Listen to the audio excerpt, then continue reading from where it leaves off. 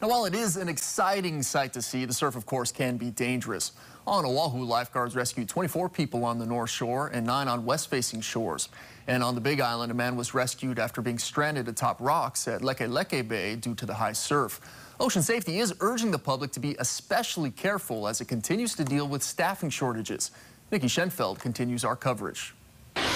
It's definitely a no-swim week here on the North Shore, with wave heights already topping out at about 30 feet face value. And it's going to remain about this big all week long. And with so many people coming up to check out the large surf, lifeguards have already been extremely busy. Winter surf has arrived, drawing hundreds of spectators and surfers to Oahu's North Shore. Okay, ladies and gentlemen, welcome to Waimea Bay. This is what a larger size set looks like here at the shore break, and as you can see, it does wash up over that berm. So there is a reason that we need everybody to stay up in this dry sand and away from that nice, inviting, smooth, wet sand.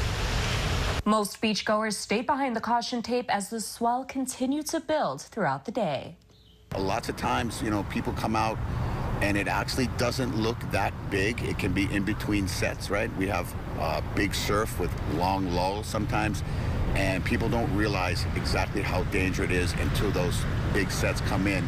They can be swept out in an instant, and it's not just beachgoers who need to be careful. We're asking surfers to please know your limits.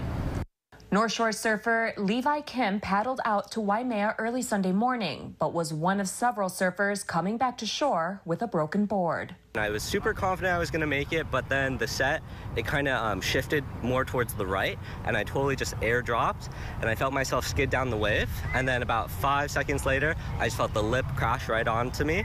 It's pretty heavy out there. There's a lot of people out there. As you can see, there's at least 30 guys out there. Super crowded. Safety is a must, so impact vests and, make sure you're an experienced surfer. North Shore lifeguards had an early start Sunday morning. We've had a few calls. We had a missing surfer this morning off of Puana Point, and luckily he was found and he was okay. Ocean Safety has been faced with staffing shortages due to the Omicron variant, but officials are hopeful guards will remain healthy throughout the week as back-to-back extra-large swells hit. Fortunately, today, with the dangerous conditions, we have all our towers open and we have a full staff. Anyone coming to the North Shore this week is asked to stay behind caution tape and not to go on wet sand or rocks, and stay at guarded beaches. Because if you do get into trouble, you're going to rely on a mobile responder, and that can take some time. So we're asking you to please, keep it at a guarded beach. Nikki Schenfeld, KHON2 News, working for Hawaii.